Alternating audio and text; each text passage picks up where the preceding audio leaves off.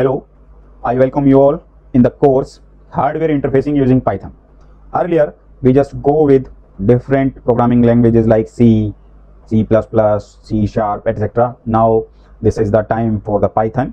In this particular course, we just integrate Python for different hardware devices, like we just program Arduino using Python. We just program NI DAQ card using Python.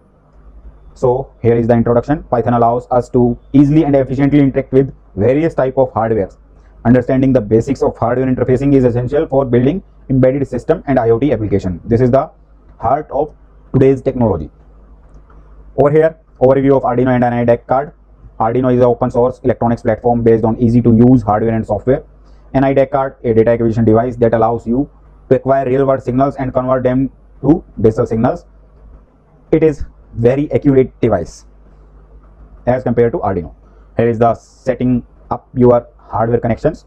You just need to Arduino ID because it will provide you Arduino drivers.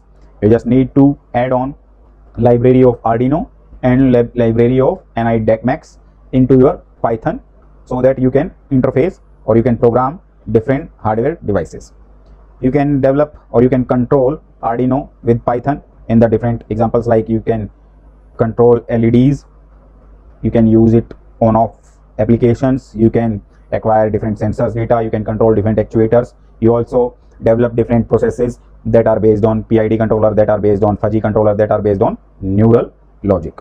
Also data acquisition using NI DAQ card and Python. In that case, you just go with NI DAQ Max Python API. First, you just need a NI DAQ card. You just connect with your PC, then you can create your application or you can create your program for data acquisition and controlling with particular NI DAQ card using Python.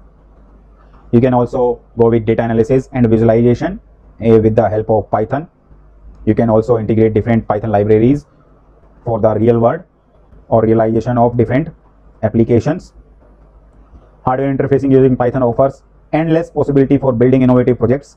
We have covered the basics of hardware interfacing with Arduino and NI DAQ card using Python, and also some basic example of Python, how to go with variable, how to go with loops.